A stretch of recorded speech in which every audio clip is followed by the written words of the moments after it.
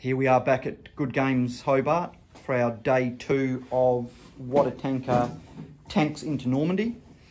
We set the table up, hopefully identical to last week.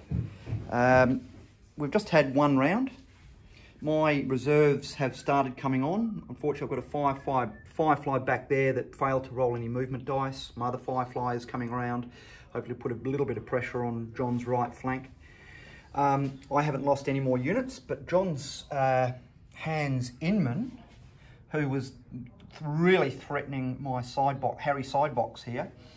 Luckily, Frank Greenroll in his Sherman managed to get some fire onto him and destroyed him. He actually rolled a double 6 for hit, so he ended up with two extra strike dice and destroyed him.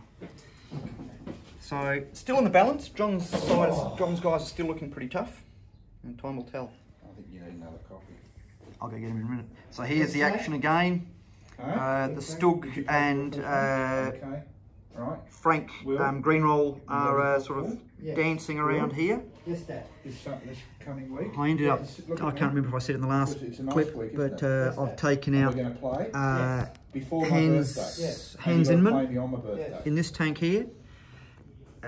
Fritz, hands out, whatever, is under fire from the Firefly here, and one of my other Shermans managed to sneak through the hedge over here and put fire into the rear of his ace, Klaus Hatch, and he's lit him up.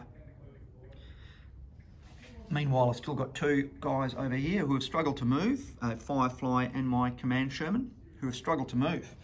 Yeah, hopefully they can get into the battle to help wipe up the remnants of the Germans, who only have left the Stug and Hans Outman. I think the writing's on the wall for the Germans, but who knows? Anything can happen in water tanker. Whatever. John Stug was threatening to put some fire onto Frank Greenroll. Obviously, Frank tried reversing but couldn't get out of his way. Luckily, and unknown to the Stug, my command and my Firefly had snuck around and had a good roll. Obviously, there was a Firefly with his 9 hits, lit him up. So John is now down to 1 Panzer IV left over here, coming up against these 2, and these 3 here now of mine, with nothing else to do, but they might come over and give a hand if they need to. His daughter. This is John's final tank there. He's sort of ducked back into the farm complex to try to We'll see how we go. Stop being hit. But we thought the day was going to end a little bit too quickly, so we've agreed that John will now have a Panther and another Mark IV to come on, just to keep the day going a little bit longer and hopefully have a little bit of game back into it. Darren, I'll see if you need this. Go tomorrow.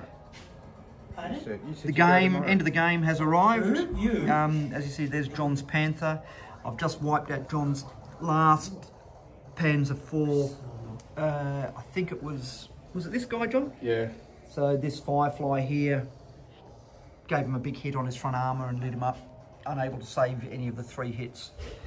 Lots of smoke everywhere. The orchard, as I think might have been historically accurate, or that the farmhouse has become a bit of a bloodbath. Even though this guy here hasn't got smoke on him, his crew bailed. So it wasn't destroyed, but he ended up having no command dice, so his crew had jumped out. So a win to the Allies, again historically accurate. They can now bypass Caen and off to the more open fields of Normandy.